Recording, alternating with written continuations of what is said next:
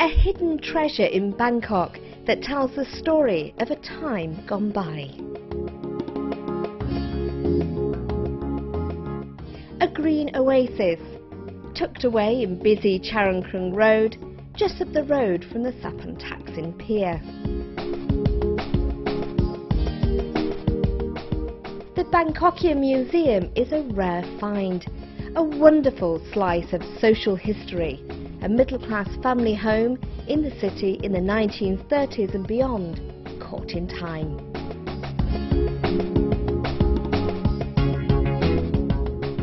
The wooden house has all the beauty of a Thai home. Wonderfully preserved, you can almost feel the family sat singing round the piano, where the family's grandmother would often play.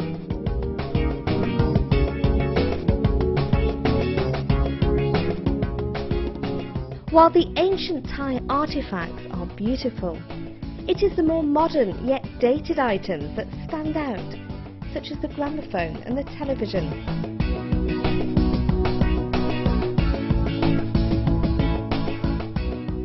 Plus the Western influences, the wooden walls created to look like concrete, the European design dining table, the grandfather clock, and the distinctly non-Thai conveniences.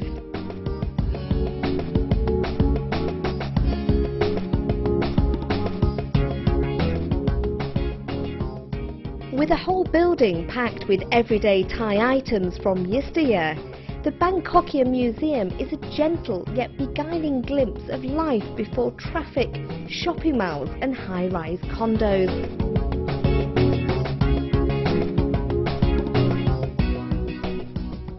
This place is very nice and peaceful, very peaceful here. The flames can show the Thailand culture.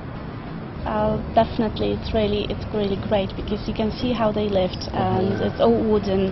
There, all the items and even the bathroom. I like this green surrounding and trees around. There's everything is sinking in the trees. It makes really good ambience. Even more fascinating is the story behind the museum.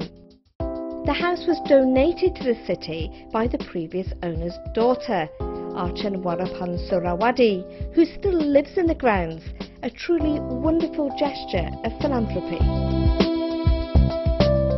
We moved here when I was about 2 years, and I even have, at that time we don't have all tree, big tree like this, and I have to take a shower for the tree, and I growing a tree here.